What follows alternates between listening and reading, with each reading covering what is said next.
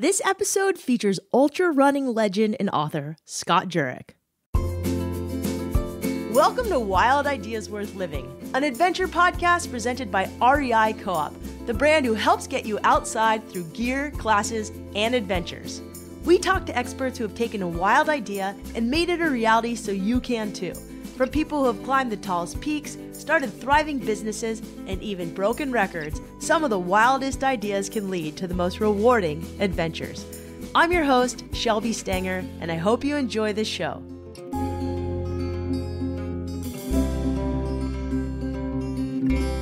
Scott Jurek is one of the most accomplished ultra runners of all time. I first learned about him from our previous guest, Chris McDougall's book, Born to Run, but I've followed his amazing career ever since. Among his many achievements, Scott won the 153-mile Spartathalon, the Hard Rock 100, the Badwater 135-mile Ultramarathon, and he's won the Western States 100-mile endurance run a record 7 straight times. He also wrote the New York Times bestseller, Eat and Run, which is a memoir chronicling his humble Midwestern childhood to his transition to ultra running, being a vegan, and all the records he's been breaking since. In 2015, when Scott could have easily retired, he set out on a grand adventure to run the entire Appalachian Trail north towards Maine, where he broke the trail speed record, averaging nearly 50 miles a day for over 46 days. He chronicled this adventure in his latest book, North, which he co-wrote with his wife, Jenny, who helped support his entire mission the whole way. So with Scott today, we talk about what it was like to run the infamous trail, what he ate, the process of co-writing a book with his wife, and how adventure can be so impactful in helping you rediscover your own purpose in life. We also talk about diet, recovery, raising kids, books to read, and so much more. In the spirit of an ultra run, this is a longer podcast than many on here. You might have to listen to this in 2 sittings, but we're off next week so you can get in some extra miles or break this up in 2 sittings, but it does keep getting better as we go. Enjoy the show. Scott, welcome to Wild Ideas Worth Living. Thank you. It's great to be on the show finally. Yeah, we've met a couple times, and I think we should just start with your last adventure, the big one that you've been on a book tour for. The book is called North, and we talked a little bit about it in the intro. But what I found most fascinating is your why. Why you wanted to run after you've already been the most accomplished athlete, why you wanted to run the Appalachian Trail, which took 46 days. What is it, about 50 miles a day for 2,189 miles? That's correct. I think for me, the why is a huge answer. And I think I'm still getting pieces of that why question answered every day.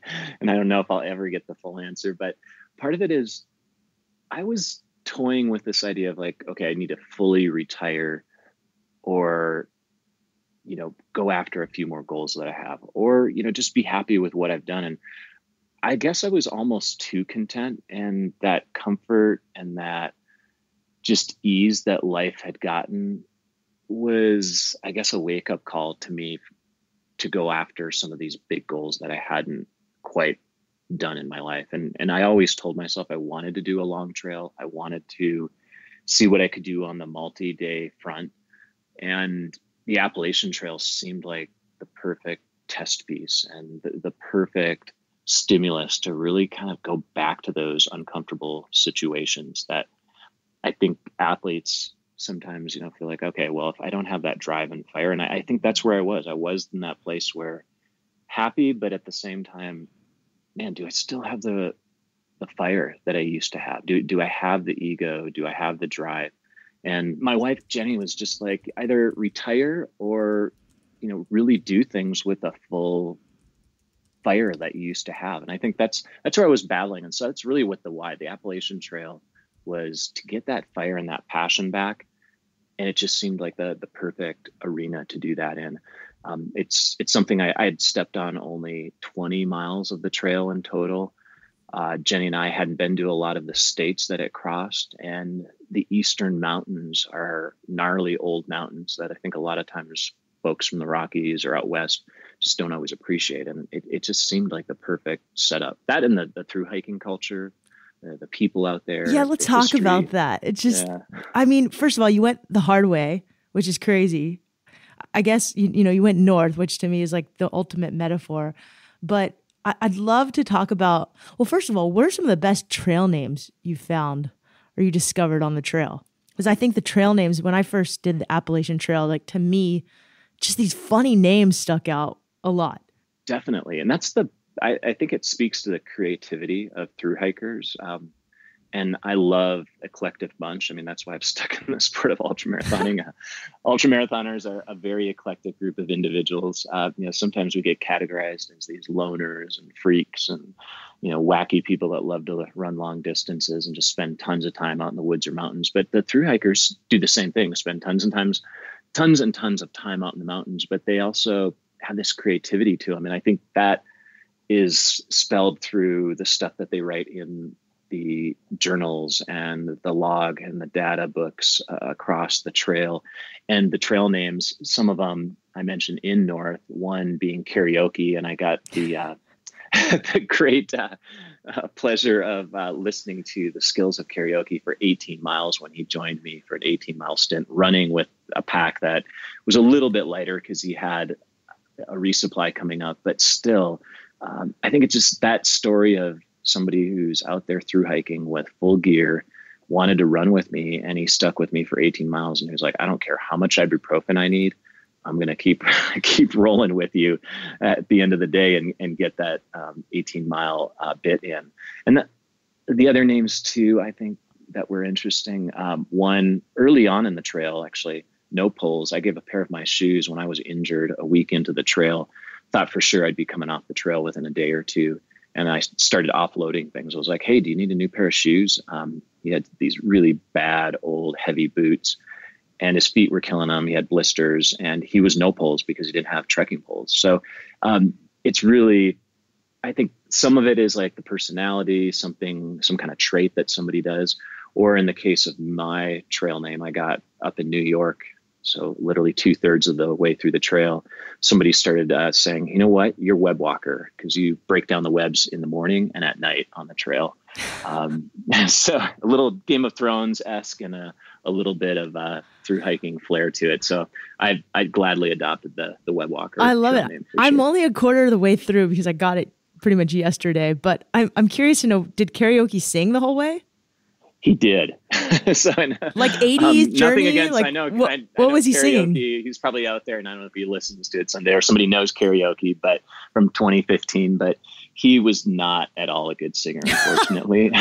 So he wasn't opera grade quality, but he just sang a little bit of everything. And I think he was from the South potentially, and I don't even know what he sang, but it was, I tried to turn up my hip hop music a little bit whenever he wasn't within earshot. Then he'd come back to me and be like hanging on to my buddy Knox and I as we were running along, and we had a blast with him. We had just fun, like talking to him. And I think, he enjoyed it too. And that was the really cool experience because I was going northbound. As you mentioned, it wasn't probably the best strategy from a time standpoint. However, last year's record was set going northbound. So, maybe the trend is to go north, but clearly there are some benefits of getting the whites and Maine out of the way early on.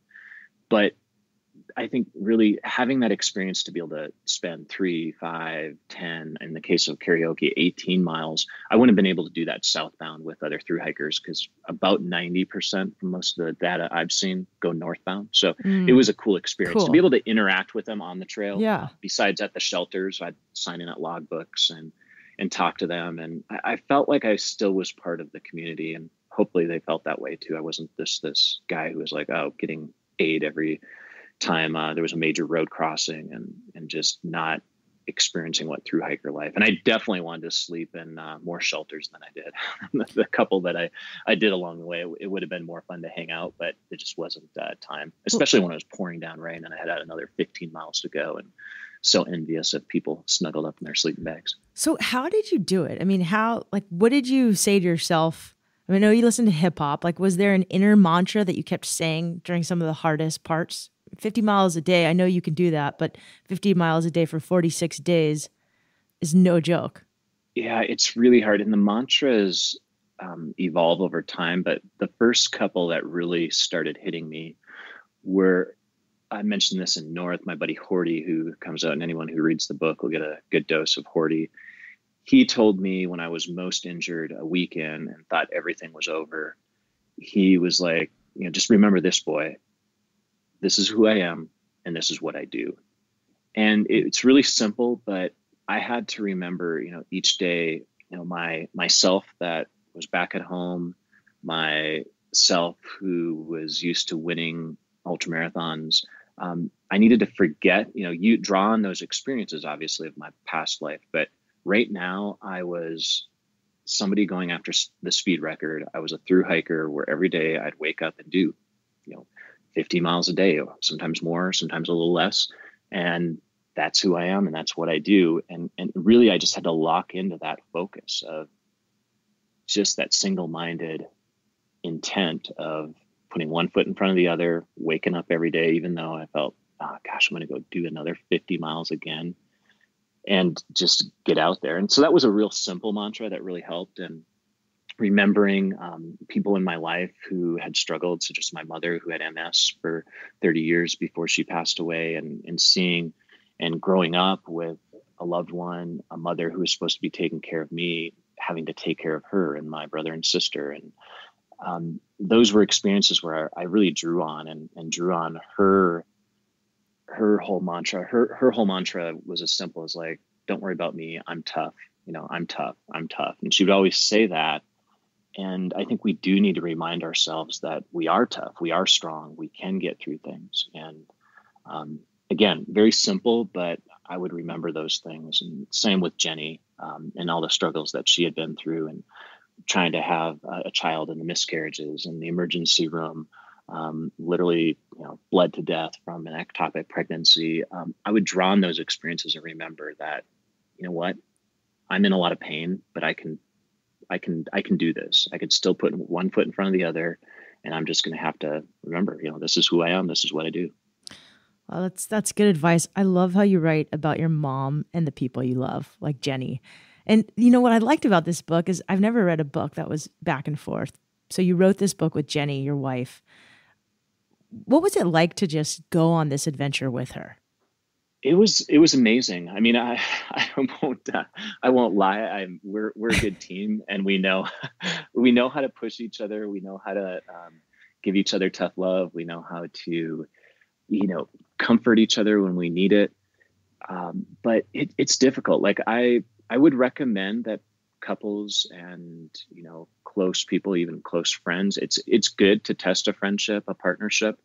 I don't know if you have to do 2,200 miles at a speed record pace, but it really tests a relationship, and it really, you do come away from it ideally a lot stronger. I mean, some people, it's funny, they would joke, be like, oh, that's a recipe for, ending up, having divorce attorneys at the end. And for some people, it's maybe not the best choice, but I think it was something we needed to do together. We love doing things in the mountains. We love, I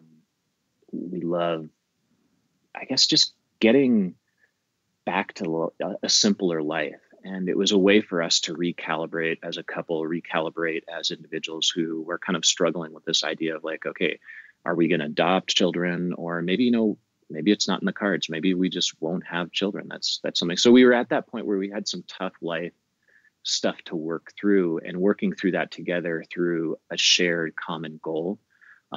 Granted, one that would really push us to the brink, but it was a good way to come away with a better understanding of each other and be able to do something that was really tough as a team. And I think that's very worthwhile. It's a little scary and daunting. There's no doubt about it. We at times, I mentioned this in North, like I told her, like, let's just go home. We're like pushing each other too far.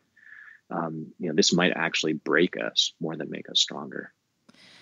But it didn't, which is great. And what's interesting is I've interviewed now a couple of people who've through hiked the Pacific Crest Trail. And the last girl I interviewed is Aspen Mattis, who wrote Girl in the Woods. And she said, for her, it was about finding strength.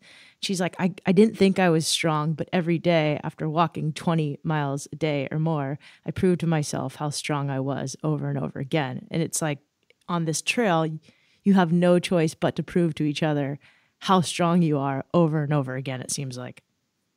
Oh, Definitely. And I feel like that's where we write about this. And I mentioned that, Jenny, at the beginning of the interview here, we were talking about how she was like, either retire or get out there and like be your best self. And like, I want to see the old, Scott Jurek, the one who like really like fights to win.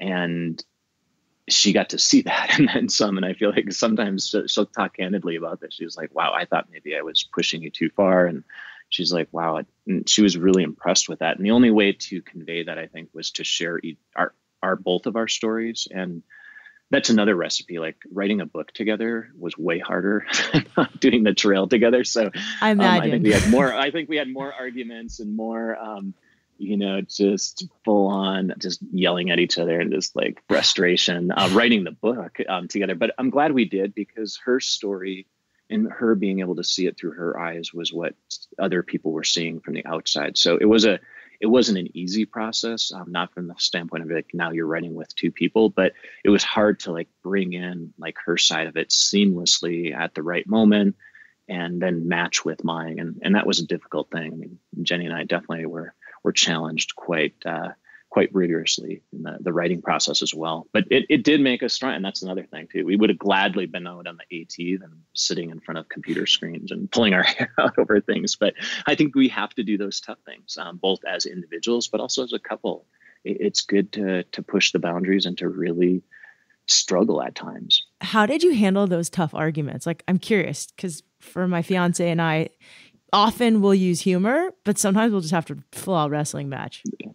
Oh, I feel like emotions, you got to get the emotions out, but then, we mentioned a couple of blowouts, and, we've also just through hiked and section hiked on the Pacific Crest Trail. It's kind of our thing that we're doing. We're on the 20-year plan right now. We got to do more than 100 miles each time, but we, a lot of times we will get in like these discussions and they'll get heated and they'll turn it into and that's how actually I ended up on the Appalachian Trails. We had an argument of, she was like, just retire, quit showing up at races, running just like a half-ass effort, get out there and do it.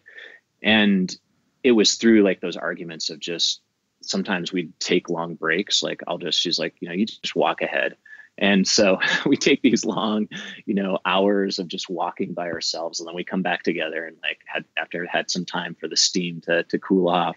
But the emotion does have to occur. And like on the Appalachian Trail, she was hollering at me, we were screaming at each other, and then we're crying, and it's just like this outburst of emotions. And then it's like, okay, you know what? And she's like, no, we're going to keep going. Whereas I was like, you know what? I'm like, this is stupid. Like, we're pushing ourselves too far. Let's just go home.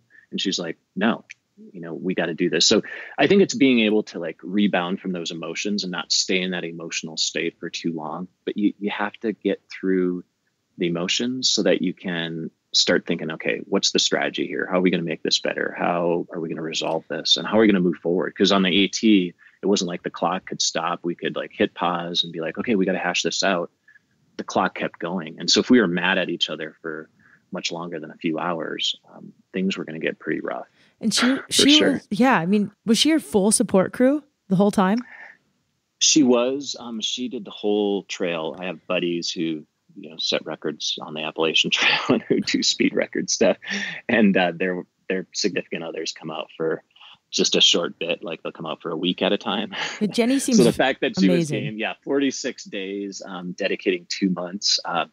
And she wasn't the entirety. Like, we did have friends come out from time to time, but she was the only individual who was out there from start to finish, besides myself. And we wanted to have time by ourselves. And then we had these friends come out, and we needed to like put SOS calls, especially at the end when it was like, wow, we really need our A team right now. And friends that said, oh yeah, we'll try to come out, but it just never happens. And we didn't do as good of a job of like getting people to commit. But I think that's maybe like a lot of people's friends. It's hard for them to drop their lives for 5 days or a week and say, I'm going to come out and watch you slave away and make sure that you have everything you need at road crossings. So what I think is so cool about this journey is that, like, it was a complete wild idea. You didn't have a ton of time to prepare and you just did it. You didn't really train for it, did you? I mean, it sounds like your running has been your training.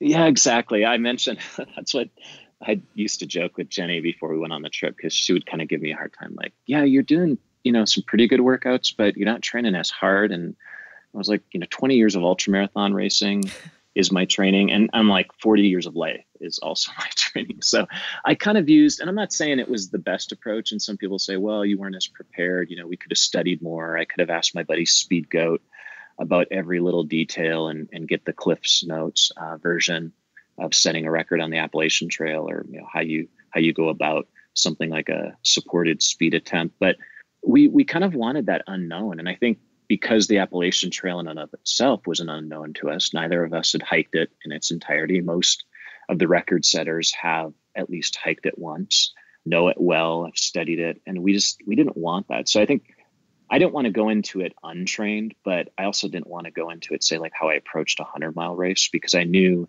some of the training was going to happen on the trail. Because you can't train for 300-mile weeks, 350-mile weeks without getting injuries. So it was real, I guess, delicate balance. And I like the idea of like, okay, can I do this with good training, but maybe not optimal training? And we were just also busy with life too. I was managing all these little elements of my business of speaking and writing and sponsor commitments. And I feel like I was caught up in this whirlwind of like trying to get training in between all that stuff. Well, I love that you said you wanted some of the unknown, because I think that's where the beauty of adventure lies. I have to ask you, because so many people wrote to me when they found out I was interviewing you, what did you eat? And I'm really curious how you prepared food. Like, did you have a NutriBullet or like any hacks? Because you're vegan and I eat that way, which is actually sometimes easier, I'm guessing, on the trail. But how did you do it and what did you eat? So it was a combination. Like, I had all these plans. We did have a solar panel on our van. That was one thing I got installed. We didn't have windows, but we had a solar panel. So that was the other thing. Like trying to get a van, a cargo van, ready to go in a matter of a month and a half was not easy. And we literally, made a decent bed. We did get a solar panel, and we had plenty of power on board. So we did have a Vitamix. And Jenny was able to make really dense smoothies, which was helpful.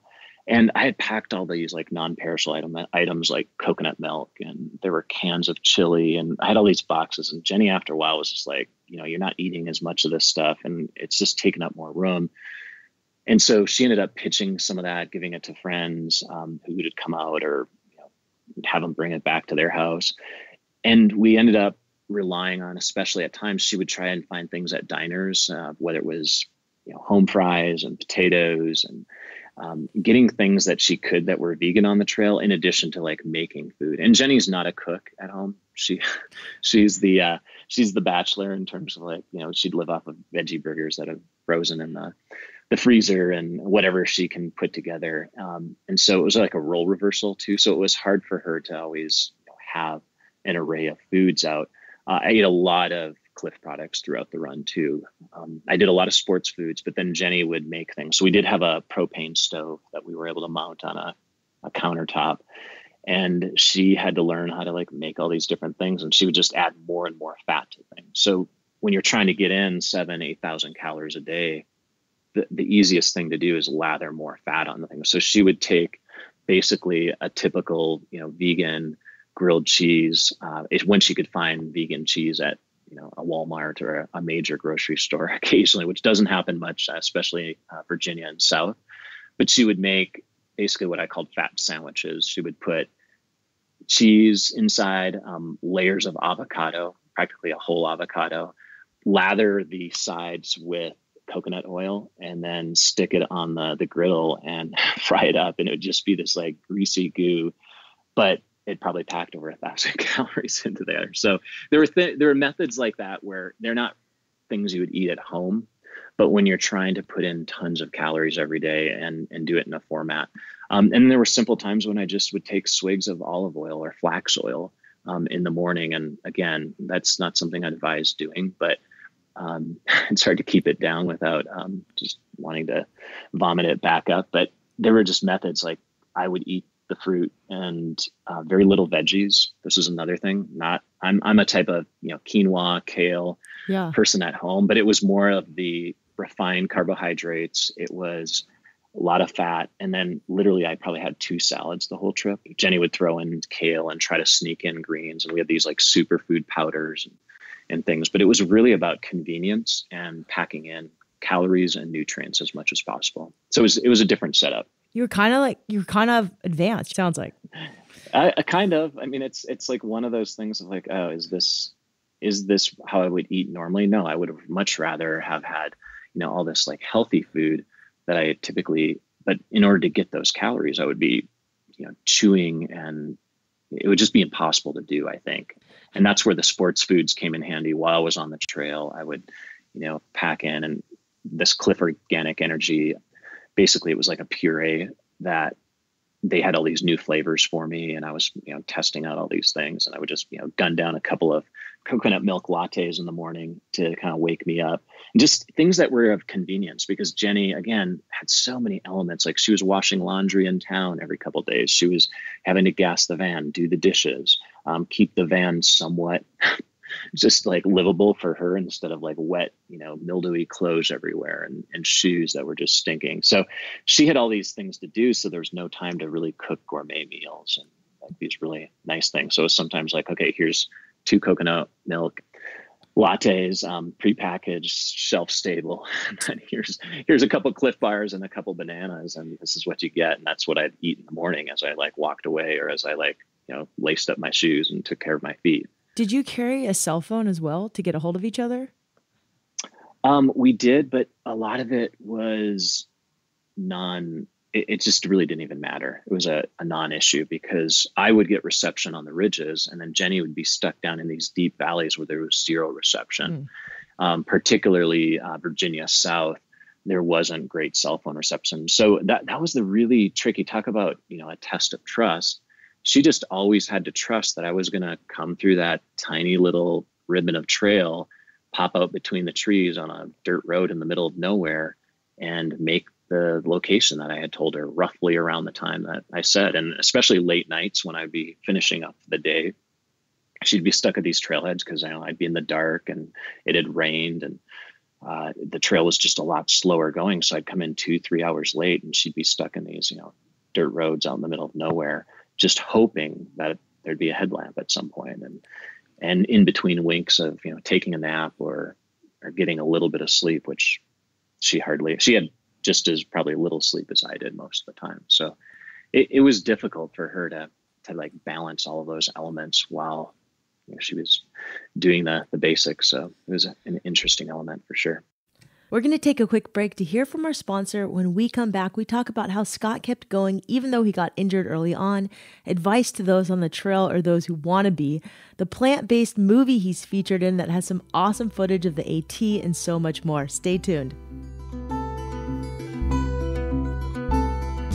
This episode was brought to you by REI Co-op, a brand who not only gets you the gear you need to get outside, but helps you get out there and explore. Anytime I've had a big adventure, I've loaded up on gear at REI. I've always loved their inclusive approach and the fact that the store provides tons of education on and off their floor. I've taken lots of classes at REI, from orienteering to rock climbing, even beginning backpacking and survival skills. They also have tons of experiences, from safari in Tanzania to trekking in the Alps and backpacking trips to the Great Smoky Mountains. I've been a member since 1996, and I love partnering with them on the show this year. You can go to rei.com to check out the latest gear, classes, experiences, to find a store near you, and to read great stories about adventure and the outdoors. So without completely giving the book away, I mean, I think people know you did break the record, which is amazing. But it sounds like you kind of refound your sense of purpose as well. I love it. I love it sounds like the ultimate adventure, and no book has made me want to go to the South more than your book. I actually went to school in the South, and my first experience hiking really was on the Appalachian Trail in Georgia. Any advice? Awesome. It was awesome. Any advice to others who just are a little lost in their life, or maybe they're in a transition, or they're just bored? Just any advice on how you can find your sense of direction again, and maybe use adventure to do that? Definitely. And I think that's what this was about. I mean, I think some people are like, oh, it's kind of a book about a almost washed up ultramarathoner. But it's really, the way we wrote it was to inspire people who, no matter what point you are in life, it doesn't have to be midlife. It doesn't have to be struggling with, the concept of having a family, or, the relationship of having a partner. You could really be in your 20s, but like you said, just being stuck, being like, wondering like, is this what I'm supposed to do? And not that you're wandering aimlessly, because I feel like we're never wandering aimlessly. We're always, learning. We're always moving forward in life, or at least that's what we should be doing. But if you do need a sense of direction, I think a pilgrimage is one of the best ways. And I feel like humans have been doing pilgrimages, whether you want to call them vision quests, you name it. People have been doing that for eons and eons. And I feel like it doesn't have to have a so-called spiritual or religious element to it. Sometimes it can, but taking a long walk, there's nothing like it, because anybody can walk. You don't have to, run and walk 2189 miles. You don't have to do a full long trail. You could even just do a 3-4 day vision quest, walking somewhere. It could be even, some people are like, well, I don't have the means to walk out in the woods. I don't have gear. I don't have setup, but maybe it's some kind of like urban walk or something. I feel like walking, there's something about the rhythm, the movement. It helps us psychologically, puts our brain. There's something called the central pattern generator. When I was in physical therapy school, I was always fascinated how we have this innate reflexive walking pattern that's been built into our brain and our nervous system. And it's fascinating to me that maybe that sets our brain and our psychology in a better pattern. So I feel like walking pilgrimages have been something that's part. So I'd encourage anybody, and you could obviously do any sport or any art form as a means of like a pilgrimage, but there's something about going for a long walk. I had a gentleman actually at one of my book events come up to me who is struggling with depression. And, it's really hard for me to give advice. I've not had severe depression, so I can't claim to be an expert, nor am I a psychologist or psychiatrist, but he was trying to ask, like, what could I do to break myself out of this? And I told him one of the best things, I think, from all the thru hikers that I've seen on the trail, both the AT and the Pacific Crest Trail, take a walk, maybe even just a few days, maybe it's a week. And I just think people come away from those experiences somehow changed or reset. I think it's super advantageous. So I'm a big fan of getting out there and walking. Thank you. I think that's such great advice to anybody, especially if you're having a hard time in life or you're at a crossroads. It's as innate as it can be. But in Born to Run, Chris talks also about how running is incredibly innate. You did break down during the run right early on. I mean, how did you keep going? I know you're a physical therapist, but like, what are some techniques you use to just stay strong physically? One of the biggest things for me was trusting the human body and my human body to heal itself. And you would think after all these years, like you said, I've got a background in physical therapy.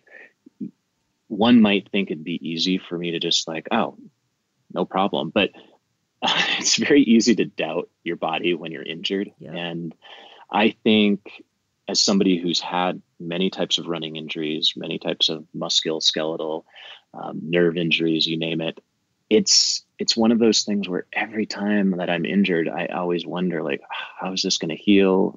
Why does it hurt so much? It's not like the pain gets any easier.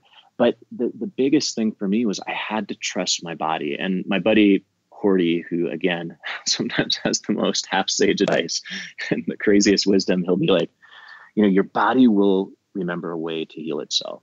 Your body will remember. He kept telling me that as he left me in the depths of Tennessee when I was hobbling with 2 bad legs, torn quad, flaring kneecap, runner's knee. And he told me, like, your body will remember to heal itself.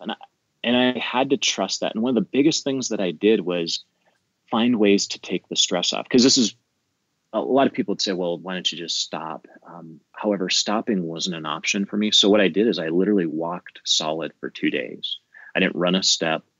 I tested it on the second day to see if I could run a little bit. And what I had to do was just trust my body that if I took the load off, and so taking the load off meant no running on downhills, no running on flats when I felt like, oh, this is so perfect.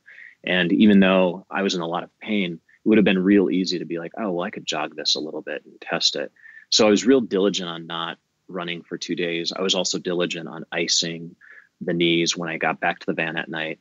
I would also take my poles and use them almost like crutches and kind of like take some of the weight off each leg. So simple things that a lot of times people wouldn't, or I may not have even thought of. But when I had a long time out there, a full, 16 hours and 17, 18 hours when I'd be out there hobbling, I would just try and think like, how can I mitigate this pain as much as possible? And it hurt like hell for a lot of the time, those 2 days. But if I could just decrease the stress, if I could take down the inflammation at night, I tried a little bit of even some painkillers and anti-inflammatories, and they didn't really seem to make a difference. But it was the little things, the basic rehab things that we all have in our arsenal that were probably the most effective. I did some pneumatic compression while I was on the trail too. Since we had the solar panel, I could use pneumatic compression, and that basically is like a graduated pressure that's in the air-filled chambers that kind of just go up the leg. And so I wore these big air-filled leg sleeves that would milk my legs and just kind of, push as much of the bad stuff and the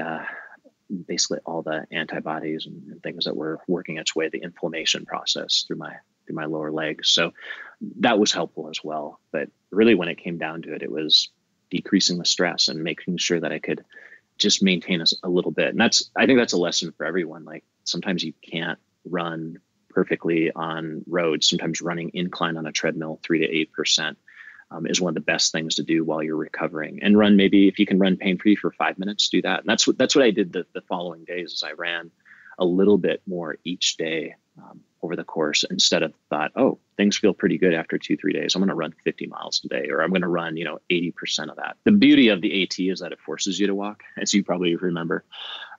It's not like it's a fast trail to run by any stretch. So it was good that it was rocky and rugged, but that also made for more stress on the knee. Oh, that's such good wisdom. Thank you, Scott. I mean, when I get injured running, it is disastrous, and I feel like my world has ended. Mm-hmm. And it's always the knee. So this is great advice. I want to get one of those pneumatic. Can you say that again?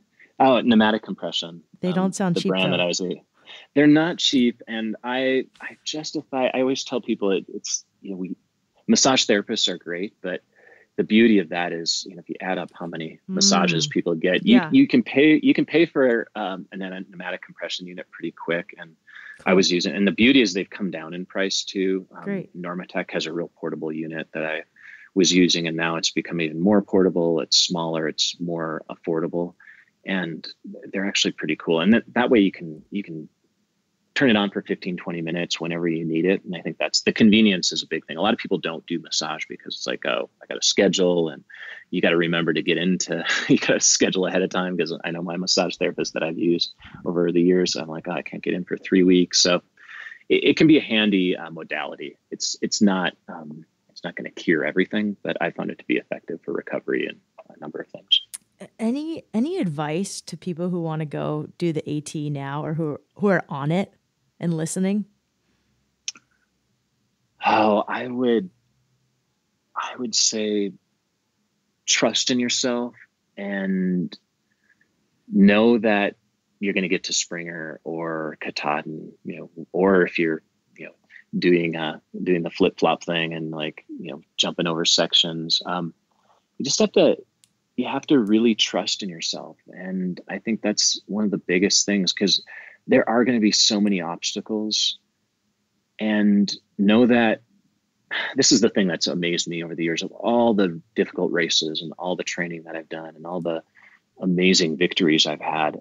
I'm always amazed at how strong the human body and mind and spirit are. And I would say to them, it seems really simple, but we are always stronger than we think we are.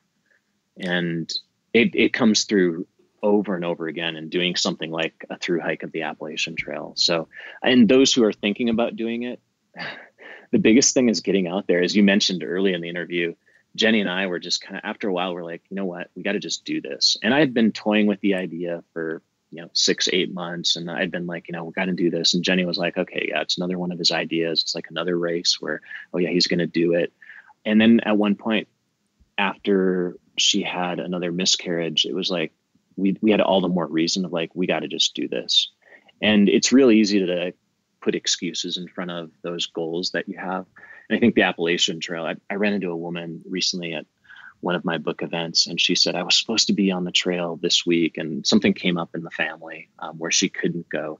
And I said, just make sure that you get out there, next time around. And it's real easy to find reasons not to get out there. So I'd say the first step is, even if everything isn't perfect in life, the time is now. And Jenny and I had been reminded of that multiple times. And when we were driving out, it seemed like, oh, there's so many things that we haven't done. Are we really ready for this? And after a while, we just had to be like, you know what, we're on our way to Georgia right now, driving across the country. And everything just felt right then once we got that out of our heads of like, oh, it's not perfect. We're not ready. There's so many things we should have done.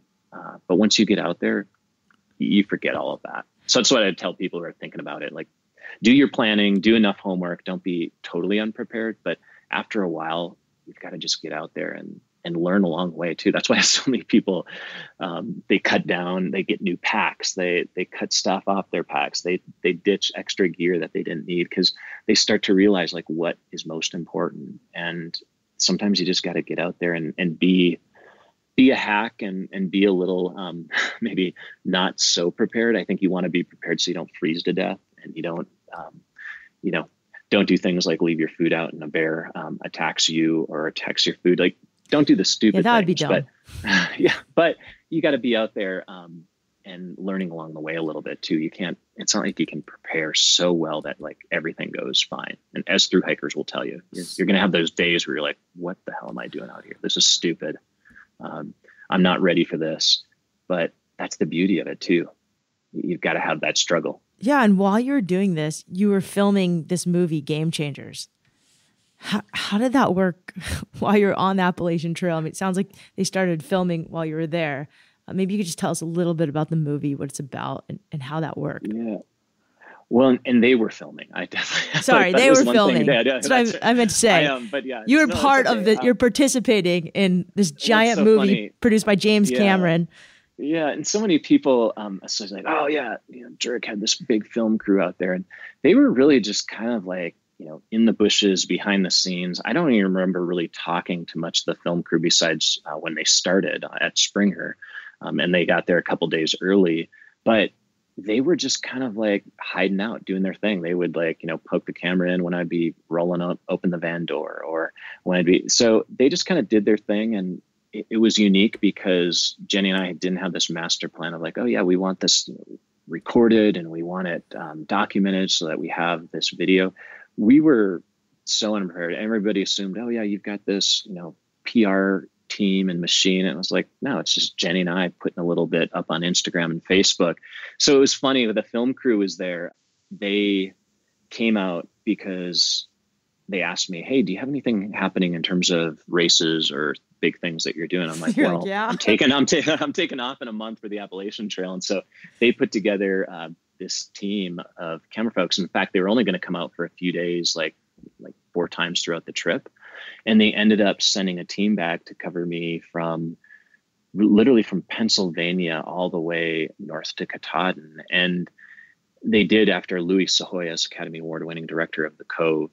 He saw the first few days and was like, gosh, we got to get more people out here and covering this. And so the film crew, it was amazing to watch them work alongside. They'd have cameras rigged up and, these expensive red cameras and running them down a zip line basically to follow me. And so there's some amazing footage that I can't wait for people to check out. And the film isn't all about me.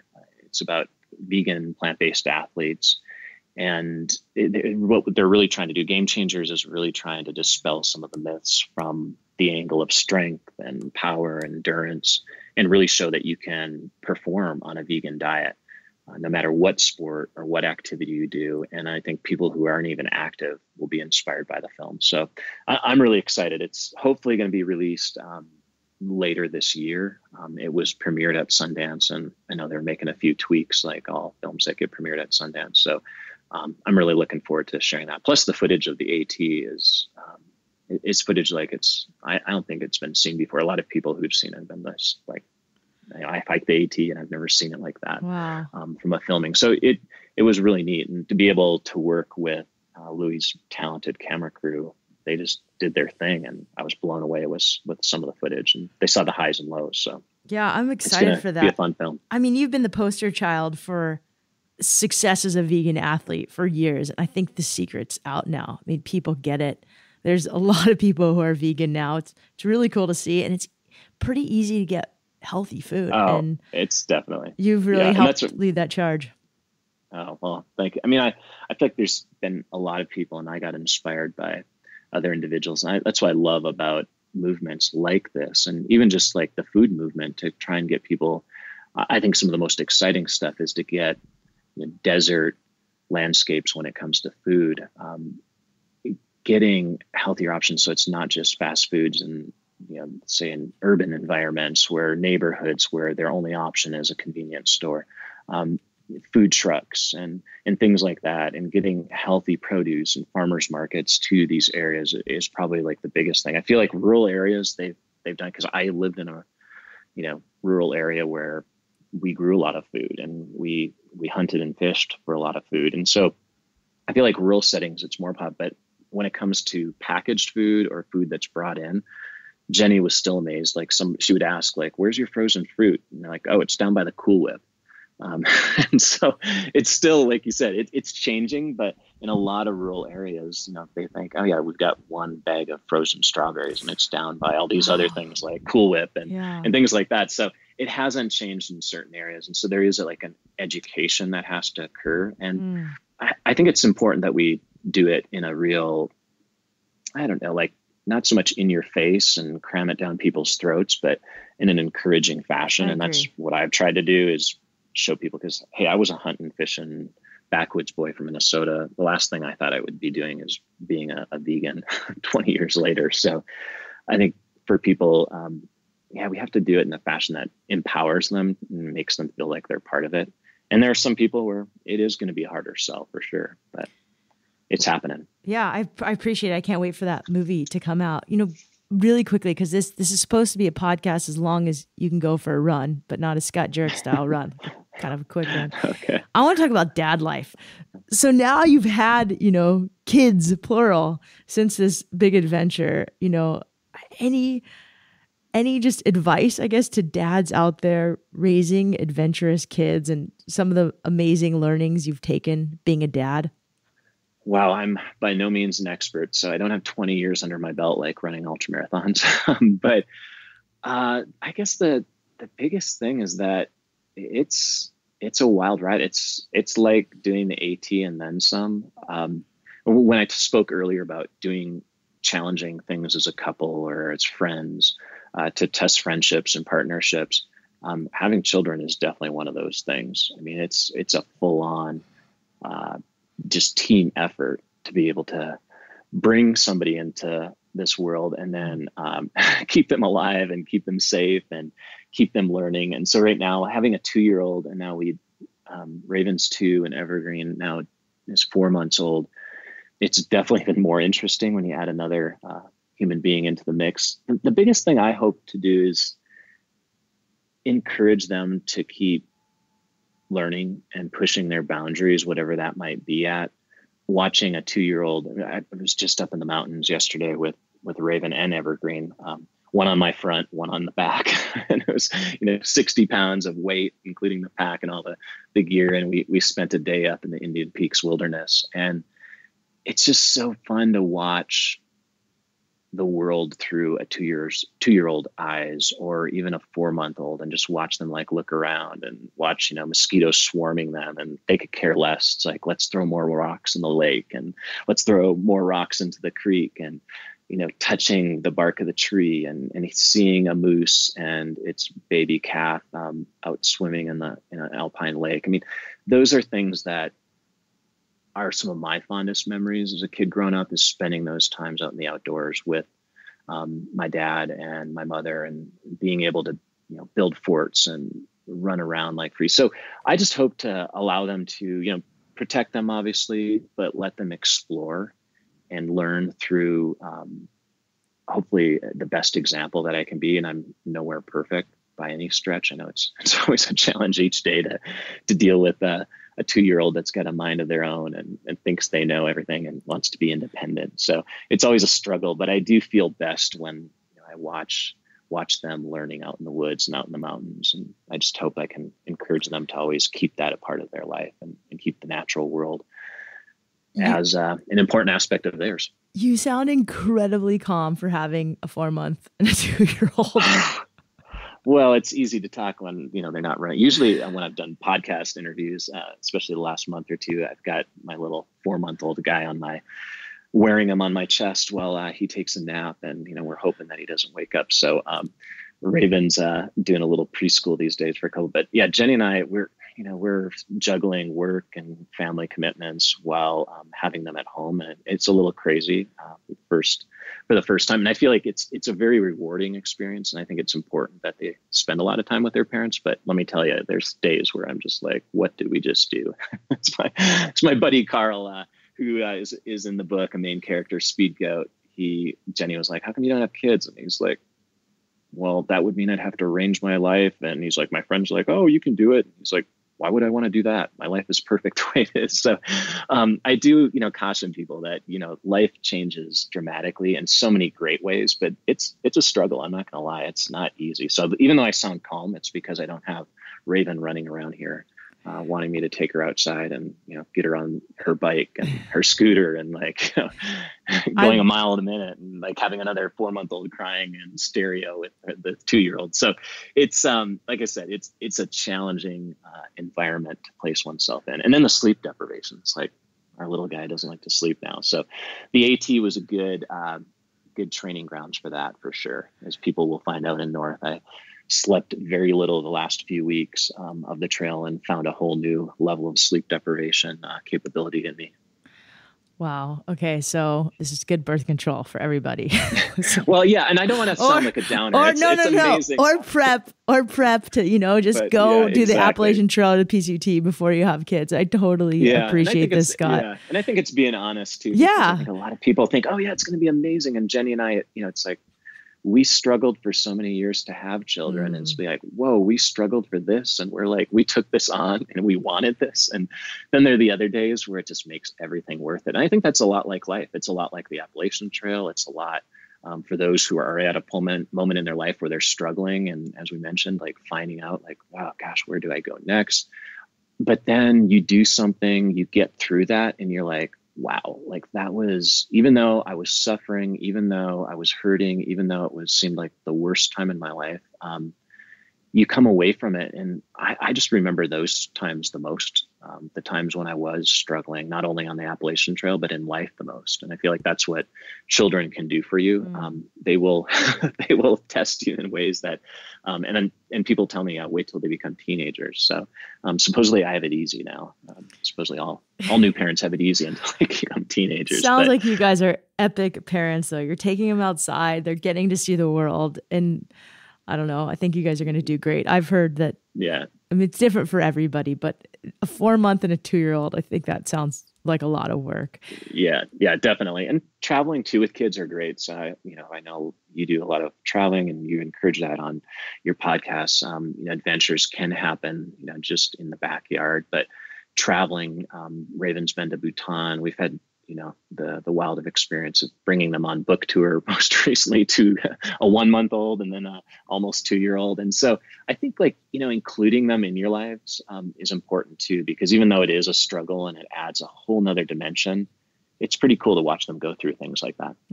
Sounds awesome. I saw on your Instagram today, you had or it was from a few days ago, you had some books you were reading, and there was some kids' books. And then you had Stranger in the Woods, who I just had on Michael Finkel, the author of that book.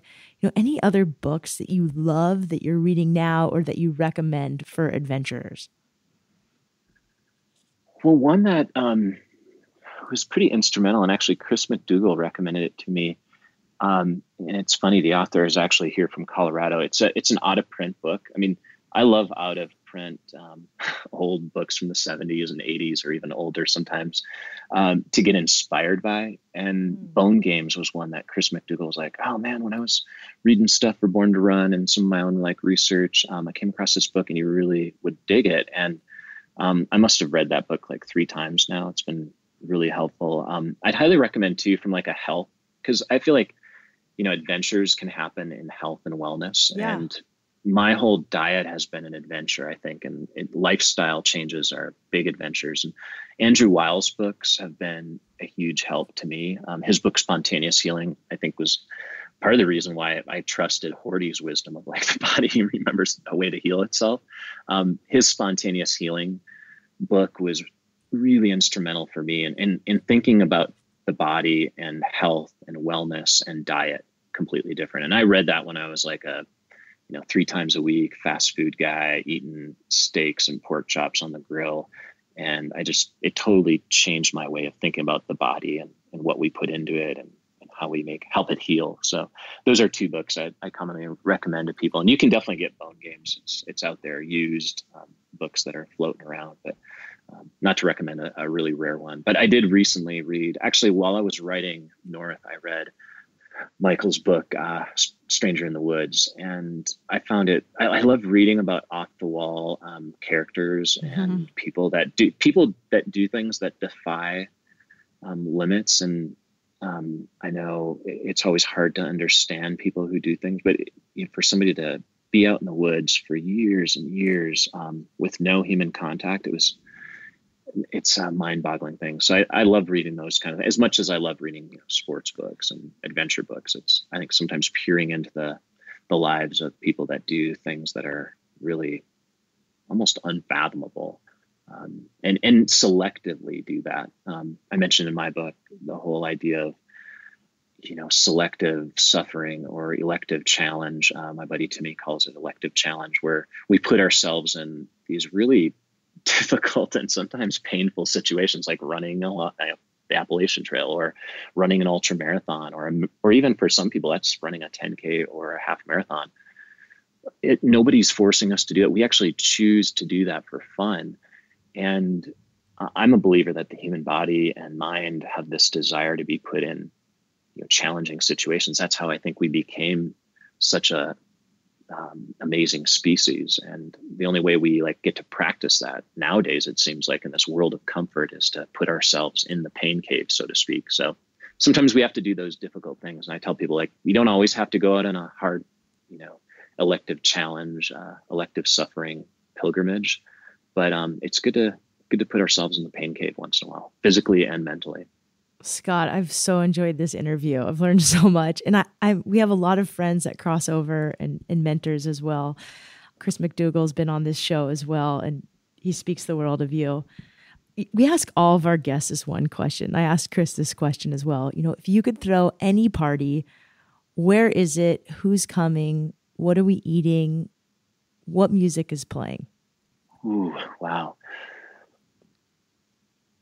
Just because I'm a mountain woods kind of guy, it'd have to be somewhere on a mountain pass. And if I could pick anywhere, it'd probably be like the Himalaya, just because those mountains are just, I don't know, I just feel so small and so minuscule and I've only been there once, but I feel like it'd have to be there.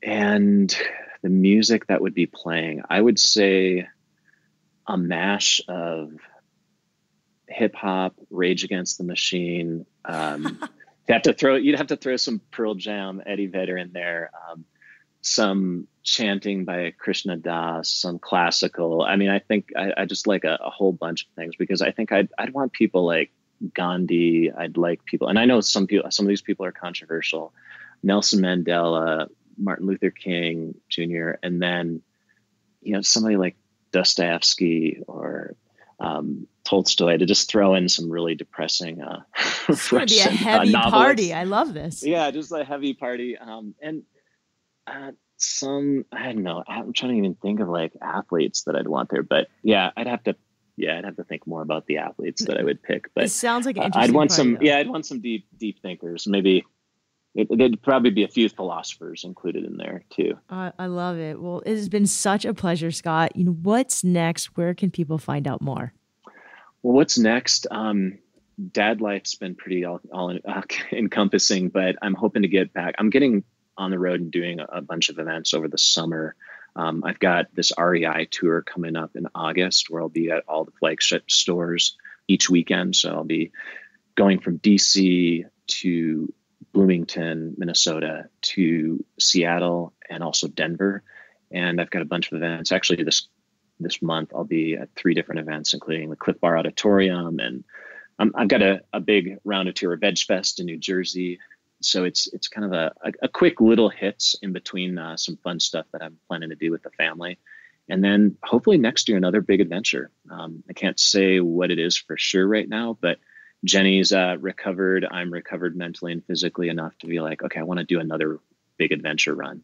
And so stay tuned for that. And you can follow me on Instagram, Facebook, and all those formats and keep abreast of what I've been doing. But lately it's been like recalibrating at home and kind of recovering from the book writing process and being on tour and everything else. It's been an amazing experience, and love meeting everybody and hearing their stories. So it's been a lot of fun now, but it's time to get back to the mountains. Yeah, we're excited to see you on the road. We'll link in the show notes on where to find Scott Jurek at your local REI store.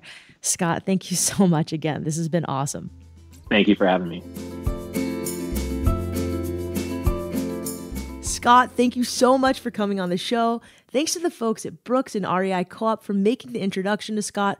For more on Scott Jurek, to buy North, to follow him on his book tour, get his first book, Eat and Run, go to Scott Jurek, that's JUREK.com. Scott, you're a total rock star. I'm so happy to know you and grateful for this interview. Listeners, thank you for all the feedback the last few weeks of shows. Your reviews on Apple Podcasts mean a ton. If you want to help this show grow, tell a friend or 10. Write a review on Apple Podcasts. They're hilarious. I'd wish you guys could all email me who you are.